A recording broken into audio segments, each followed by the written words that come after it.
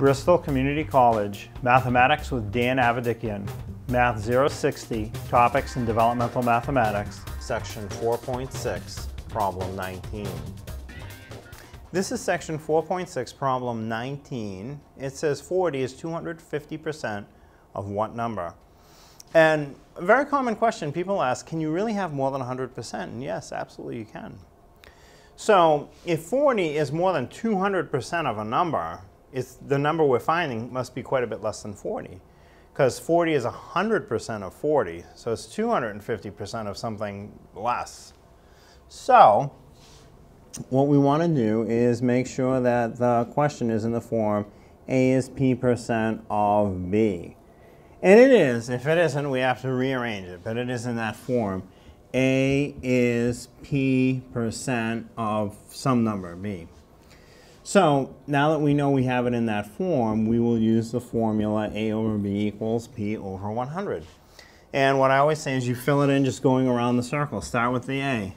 A is P% of B. You just start at A, go around the circle, come back. It fills in pretty easily. So let's do that. A, the first thing is the 40. That's my equals. 250%. So 250 is the numerator. And percent automatically goes in as 100. Of will bring me back under the 40. What number is the unknown? So I put B. Now, I can cross multiply right now and divide. I can reduce somewhat. I can at least chop a 0 off the end. And again, technically, I'm dividing 10 into the numerator and also dividing 10 into the denominator. So it becomes 25 over 10. And I can reduce that even a little bit more. They both reduce so nicely by 5. 25 divided by 5 is 5. 10 divided by 5 is 2. So let's rewrite it as 40 over B equals 5 over 2. So now I will cross multiply and divide. B times 5 will be 5B equals 40 times 2. So 5B equals 40 times 2 is 80. Divide the 5.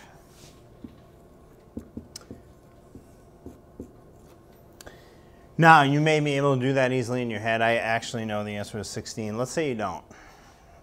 If your teacher will allow you to use a calculator for class, you do the numerator of 80 divided by the denominator of 5 equals, and the calculator will tell you right away that it's 16. If you can't use a calculator for the class, do it the old-fashioned way. So the numerator goes under your division symbol, the number in the denominator goes in front of the division symbol, and you just divide it. 5 divides into 8, it will fit, it'll only go once. 1 times 5 is 5, 8 minus 5 is 3. Bring down the next digit, which is a 0, put it next to the 3. 3 with a 0 after it is 30. 5 times something is 30. Well, times 6 fits exactly.